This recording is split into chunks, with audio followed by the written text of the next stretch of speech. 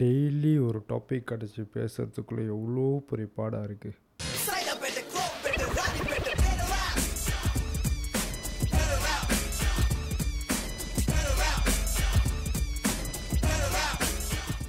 So welcome back to Gboys podcast show quarantine with Gboys. So இன்றைக்கி என்னத்தை பற்றி பேசலாம், நானும் நேற்று போகிற யூடியூப் போட்டு நோண்டிக்கிட்டு இருக்கும் போது காமெண்ட் செக்ஷனை என்னென்னலாம் நீங்கள் கேட்டிருக்கீங்கன்னு பார்க்கும்போது சப்ஸ்கிரைபர்ஸ் ஒருத்தர் வந்துட்டு என்ன கேட்டிருந்தாருன்னா மலேசியா மூவிஸ் பற்றி பேசுங்க அப்படின்னு. சரி, மலேசியா மூவிஸ் பற்றி என்னத்தை அப்படி பெருசாக பேசுகிறது? ஏன்னா மோஸ்ட்லி வந்துட்டு மலேசியா மூவிஸ்னால் தேட்டரை கூட போய் பார்க்க மாட்டோம். ஐயே மலேசியா படமா, அதுதான் என் வீட்லேயும் அப்படி தான். மலேசியா மூவியா, ஐயே வேணாம், பார்க்க வேணாம். மலேசியா மூவி மோஸ்ட்லி தேட்டரில் எத்தனாலும் ஓடும், ஒரு வாரம் கூட இப்போலாம் ரொம்ப பெரிய அச்சீவ்மெண்ட். அதெல்லாம் மலேசியா படம் எனக்கு தெரிஞ்சு ஒரு 3 நாள் ஓடினா கூட அது பெரிய விஷயந்தான். ஸோ அந்த மாதிரியில் இருக்குது நம்ம மலேசியா சினிமா இண்டஸ்ட்ரி. பட் நான் ரீசனாக பார்த்து எனக்கு பிடிச்ச படம்னா வந்துட்டு லைக் அந்த ஒரு படமாக பார்க்கும்போது பிடிச்ச படம்னா வந்துட்டு புள்ளநைவு. ஏன் புள்ளநைவுன்னு சொல்கிறேன்னா, அந்த படத்தில் வெறும் ஒரே ஒரு ஆளோட கதையை கட்டாமல் அது 3 to 4 கேரக்டர்ஸோட கதை இருந்துச்சு. அதுதான் வந்துட்டு ஆந்தாலஜின்னு சொல்லுவாங்க. எனக்கு தெரிஞ்சு மலேசியாவில் வந்துட்டு ஆந்தாலஜியாக கதை வந்துட்டு இந்த படமும் வந்தது இல்லைன்னு தான் சொல்லுவேன். நான் பார்த்த வரைக்கும் நான் பார்த்ததில்லை, ஆந்தாலஜியாக பார்த்ததில்லை. But புள்ளநைவு I like it. ஏன்னா ஒரு காப்போட ஸ்டோரி இருந்துச்சு. அப்புறம் ஒரு டீனேஜர் காலேஜ் கோயிங் கேர்ளோட ஸ்டோரி. அது கொஞ்சம் இன்ட்ரெஸ்டிங்காக இருந்துச்சு. எனக்கு அந்த மாதிரி இன்வெஸ்டிகேஷன் படம்லாம் கொஞ்சம் பிடிக்கும். But Malaysia மூவிலே it was like top notch அந்த புள்ளநைவு படம். அந்த படத்துக்கு வந்துட்டு IMB ரேட்டிங்கில் அவ்வளோ ரேட்டிங்ஸ் வரல. ஓகே, சரி, நான் வந்துட்டு இட்ஸ் imdb.com அதில் போய் நான் வந்துட்டு மலேசியா மூவிஸோட ரேட்டிங்ஸ்லாம் பார்த்துக்கிட்டு இருந்தேன். ஸோ அதில் வந்துட்டு இந்த என்ன சொல்கிறது, கதையே இல்லாத படம். அது ஏன்னு தெரியல. ஐ திங்க் அது என்ன பிரிண்டிங் மிஸ்டேக்கா இல்லை டைப்பிங் மிஸ்டேக்கான்னு தெரில. வெடிகுண்டு பசங்க எத்தனை பேர் பார்த்தீங்க? அதுக்கு ரேட்டிங் 8.1 கொடுத்துருக்காங்க பர் 10க்கு. ஹவுகம் வெடிகுண்டு பசங்க கதை இருந்துச்சுன்னா எனக்கு சொல்லுங்கள் பார்ப்போம். வெடிகுண்டு பசங்க ஏன் டாப்புன்னு நான் சொல்லுவேன்னா, பாட்டுனால அந்த படம் கலெக்ஷன் அடிச்சிடுச்சு. ரெண்டாவது வந்துட்டு அந்த heroine Sangeetha Krishnaswamy, she's like big actress in Malaysia. And Danish குமாரும் அவரும் இப்போ பெருசாகிட்டார். ஸோ அதனால அந்த படம் ஒன்றுச்சு. ஆனால் ரேட்டிங் கொடுக்குற அளவுக்கு அந்த படம் கதை எனக்கு பர்சனலாக எதுவுமே பிடிக்கல. ஏன்னா climax was like so cliché, like ரொம்ப எப்படி சொல்கிறது. அதை போய் படத்தை போய் பாருங்கள். யார் வீடியோ ஆன் டிமாண்ட் வச்சுருக்காங்களோ அந்த படம் ஃப்ரீ தான், போய் பாருங்கள். தென் நான் அதுக்கப்புறம் பார்த்த படம் வந்து திருடாதே பாப்பா திருடாதே. ஓகே, ஒரு மெசேஜாக அந்த படம் எனக்கு பிடிச்சிருந்துச்சி. ஏன்னா திருடாதே பாப்பா திருடாதே என்ன பண்ணாங்கன்னா, இந்த இந்தியன் கம்யூனிட்டி வந்துட்டு என்ன, இந்த முடி வந்துட்டு ஃபங்கி கலர்ஸ் அடிச்சுக்கிட்டு, இந்த செயின் ஸ்நாச்சிங், கேங்ஸ்டரிசம், அப்புறம் இந்த காடி மாடிஃபை பண்ணிக்கிட்டு தே டூயிங் வெண்டலிசம்ஸ் ரைட். அது அழகாக காட்டியிருந்தாங்க திருடாதே பாப்பா திருடாதேல. Like Indians teenagers, this is what they are doing for attention, like attention seekers. Indian டீனேஜர்ஸ்க்கு இதுதான் வந்துட்டு இப்படி தான் நடந்துக்கிறாங்கன்னு காட்டின படம் வந்துட்டு திருடாதே பாப்பா திருடாதே. அந்த படமும் எனக்கு பிடிச்சிருந்துச்சி. அதுக்கு ரேட்டிங் வந்துட்டு 7.6 கொடுத்துருந்தாங்க. And I like that movie also, திருடாதே பாப்பா திருடாதே. பட் அது எஸ்ட்ரோல் வந்துட்டு நீங்கள் பார்க்கணுன்னா வாங்கி தான் பார்க்கணும். It's like 15 ringgit. ஓகே, நான் அடுத்த பார்த்த படம் வந்துட்டு என்னோடய மோஸ்ட் ஃபேவரட் டில் நான் மலேசியா படம்னா சுகமாய சுப்புலக்ஷ்மி.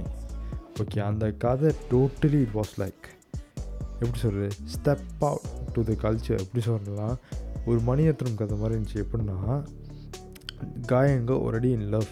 ஓகே, இப்போ அது ஒர்க் அவுட் ஆகலை.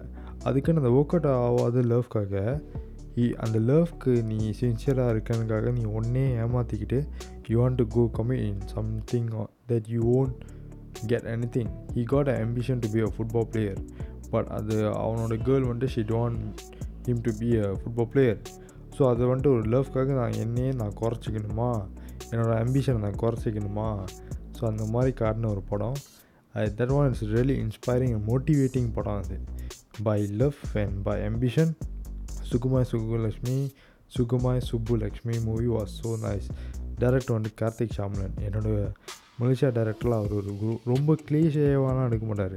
அவர் படத்தில் கமர்ஷியலே இருக்காதுங்க. லைக் வெடிகுண்டு பசங்களாம் பார்த்திங்கன்னா திடீர்னு பாட்டு வரும், ஓகேயா, தென் பாட்டு வரும், சம்மந்தமே இல்லாமல் சண்டை சீன்ஸ்லாம் இருக்கும். பட் கார்த்திக் சாம்லன் டைரக்ஷன் எப்படின்னா, என்னை கேட்டால் இவர் வந்துட்டு ஒரு தேட்டர் டைரக்டர்னு சொல்லாமல் is more like Netflix web series kind of director. ஏன்னா அவர் எடுக்கிற கதை வந்துட்டு கல்ட்டாக இருக்கும். கல்ட்டுன்னா என்ன சொல்லுவாங்கன்னா, கல்ட்டுனா never is like very common. Like மலேசியாவில் அது வெரி காமன். அந்த மாதிரி சப்ஜெக்ட் எடுத்து லைக் ரொம்ப கல்ட்டாக எடுப்பார். லைக் கெட்ட வார்த்தை இருக்கும். மோஸ்ட்லி வந்துட்டு படத்தில் வந்து எல்லாம் சென்சர் பண்ணிடுவாங்க, ஓகே. ஆனால் இப்போ எல்லோரும் தானே கெட்ட வார்த்தை பேசுகிறோம். Every one using the F word, right? So I don't know why people making big deal with that. So அவர் வந்துட்டு எல்லாத்தையும் ஓப்பனாக காட்டுவார். So சுகுமாய் Subbulakshmi really favourite of my mind. அதில் வந்துட்டு ஐஎம்டிபி ரேட்டிங்கில் வந்துட்டு 9 கொடுத்துருக்காங்க. Okay, that's a good rating. இந்த அடுத்து நான் பார்த்த படம் என்னோடய மோஸ்ட் ஃபேவரட்னு சொல்ல முடியாது. டைரக்ஷன் கற்றுக்கிட்ட மலேசியா படம்னா, லைக் கற்றுக் கொடுத்ததுன்னா வந்துட்டு ஜகாட் நல்லா இருந்துச்சு. த வே ஆஃப் ஸ்டோரி டெல்லிங், ரொம்ப டைலாக்ஸ் இருக்காதுங்க. அந்த நரேஷன் வே எப்படின்னா வாய்ஸ் ஓவர் இருக்காது, ஆனால் பை த கேமரா மூமெண்ட் அந்த படத்தை வந்துட்டு அழகாக ஸ்டோரி டெல் பண்ணியிருப்பாங்க. யார் வந்துட்டு கமர்ஷியல் எதிர்பார்க்குறீங்களோ ஜகாட் பார்க்காதீங்க, ஏன்னா உங்களுக்கு கண்டிப்பாக பிடிக்காது. அதில் பாட்டு இருக்காது, எதுவும் இருக்காது.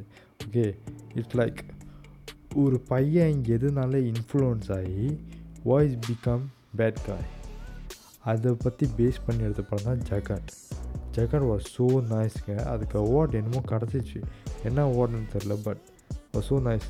இவர் நடிச்சிருந்தார், அவர் பேர் என்ன, baby Gopa. Our performance was so nice. தென் எனக்கு அடுத்து நான் பார்த்த படம் வந்துட்டு இப்போ ரீசனாக எல்லோரும் அவரை ட்ரோல் பண்ணிக்கிருக்காங்க.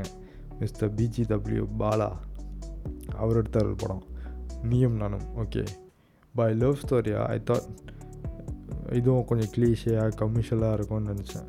பட் நோ, நீயும் நானும் அவர் என்னமோ பண்ணியிருக்காரு. பட் நிறைய பேர் சொன்னாங்க அது கொரியன் மூவி காப்பின்னு. பட் அந்த கொரியன் மூவி பார்த்தேன், அந்த படத்தை பார்த்த அப்புறம் காப்பி மாதிரி தெரிலங்க. அவர் அதுலேருந்து இன்ஸ்பயர் ஆகிருக்காருன்னு தான் நான் சொல்லுவேன்.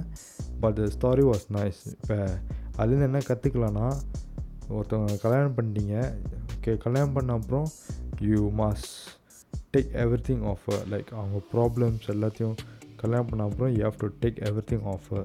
சும்மா don't take has a subject. அவளோட பிரச்சனை, அவளோட சிக்னஸ் எல்லாத்தையும் நீங்கள் எடுத்துக்கணும். அதில் அவர் ஒரு மெசேஜாக நல்லா கன்வே பண்ணியிருந்தார். And was so touching. Climax ரொம்ப நல்லா இருந்துச்சு. நீயும் நானும் கிளைமேக்ஸ் ஏன் நல்லா இருந்துச்சுன்னா, அவங்க திரும்ப எல்லாத்தையும் மறந்துடுவாங்க. மறந்தோடனே ஹீ வில் பி லைக், அந்த அவங்க லவ் பண்ணாங்க தெரியுமா, அந்த journey of love, 2 of them, Jasmine Michael and BGW. முதல்லேருந்து ஆரம்பிப்பார், திரும்ப பின்னாடி சுற்றுவார். அந்த கிளைமேக்ஸ் வந்துட்டு நல்லா இருந்துச்சு. ஸோ ஐ லைக் நீயும் நானும். அதுக்கப்புறம் நான் பார்த்த படம் வந்துட்டு எனக்கு பிடிச்சது வந்துட்டு, நான் பார்த்ததுலே இதுதான் ரீசனாக ஏதோ ஒரு படம் வாங்கி பார்த்தேன். என்ன வழி, சங்கீதா கிருஷ்ணசுவாமி. ஒரு படம் முழுசாக பேய் படம் மாதிரியே காட்டிக்கிட்டு இருந்தாங்க, பேய் படம் மாதிரியே. ஆனால் கடைசியில் ஒரு பெரிய ட்விஸ்ட் இருக்கும். யார் இன்னும் அந்த படம் பார்க்கலையே, போய் பார்த்துருங்க. நான் அந்த ட்விஸ்ட்டை சொல்ல போகிறதில்ல, ஓகே. ஸ்டார்டிங்லேருந்து எண்டு வரைக்கும் அந்த பேய் படம் மாதிரி காட்டிக்கிட்டு இருந்தாங்க. ஆனால் கடைசியில் டோட்டலி டிஃப்ரெண்ட் திங், ஓகே. யார் அந்த படம் பார்த்துட்டிங்களோ அவங்களுக்கு மட்டும் தான் சொல்கிறேன். படம் பார்க்காதவங்க போய் படத்தை பார்த்துடுறாங்க. என்னவழியில் வந்துட்டு கடைசியில் வந்துட்டு ஒரு கோஸ் எதுவுமே இருக்காது. ஆக்சுவலி யார் அந்த டார்ச்சர் பண்ணுறதுனா வந்துட்டு own husband mister CK Kumaresan, அவர் தான் பண்ணுறாரு. சம படங்க. என்னவள் ஒரு ஹாலிவுட் படம் பார்த்த ஃபீல் எனக்கு இருந்துச்சு, என்னவள். ஸோ யார் இன்னும் பார்க்கலையோ இப்போ என்னவள் பாருங்கள். ஓகே தென் அடுத்து வந்துட்டு நான் பார்த்தது வந்து தேட்டரில் பார்த்தது வந்துட்டு வெண்பா. Okay Venba also was like வெண்பா பெரிய ப்ளஸ் பாயிண்ட் என்னென்னா மியூசிக் அண்ட் பிஜிஎம் பெரிய ப்ளஸ் பாயிண்ட். ஆனால் அதுவும் வந்துட்டு ஆந்தாலஜி தான், மல்டி ஸ்டார் ஸ்கிரிப்ட். அதுவும் எனக்கு பிடிச்சிருந்துச்சி வெண்பாவில். ஒரே ஒரு கேரக்டரை வச்சு அந்த கதையை ட்ரைவ் பண்ணாமல் லைக் 4 கேரக்டரை வச்சு 4 பேரோட பெர்ஸ்பெக்டிவில் கதையை காட்டினாங்க. Was nice, good. மலேசியாவில் இப்படி தான் எடுக்கணும். ஒரே ஒரு ஸ்டார் வச்சு எடுக்காமல் மல்டி ஸ்டார் வச்சு எடுத்தால் எல்லாத்துக்கும் க்ரோத் கிடைக்கும், எல்லாத்துக்கும் அந்த ஃபேம் கிடைக்கும். So that was nice. வெண்பா கூட 8.5 கொடுத்துருந்தாங்கன்னு நினைக்கிறேன். ஐஎம்டிபி அந்த பேரே வாயில் வர மாட்டேங்குதுங்க. அப்புறம் அவ்வளோதான் பார்த்த படம். நான் இன்னும் இந்த படம் பார்க்கல. நிறைய பேர் சொல்லியிருந்தாங்க நல்லா இருக்குன்னு. பாக்காட்டி போ, அது என்னோடய ஸ்கூல் சீனியர் தான் வந்துட்டு மியூசிக் பண்ணியிருந்தார். He is the music director mister ஹரிமாறன் அண்ணன். ஓகே அதான் போய் பாருங்கள். நான் இன்னும் பார்க்கல, பட் என் ஃப்ரெண்ட் பார்த்துட்டான், அவன் சொன்னால் நல்லா இருக்குன்னு. ஓகே ஸோ அதையும் போய் பாருங்கள். He chat end of the டே இந்த படம் கமர்ஷியலாக இருந்தாலும் என்டர்டெய்னிங்காக இருந்துச்சு பை காமெடி. பிகாஸ் நம்மளாம் சிரிச்சே ரொம்ப நல்லா ஆச்சு. ஸோ அந்த மாதிரி படம்லாம் வந்துட்டு லைக் காமெடி ஸ்கிரிப்டில் வந்துட்டு வி ஷுட் அப்ரிஷியேட். நானும் இன்னும் வாங்கி பார்க்க கண்டிப்பாக வாங்கி பார்ப்பேன்.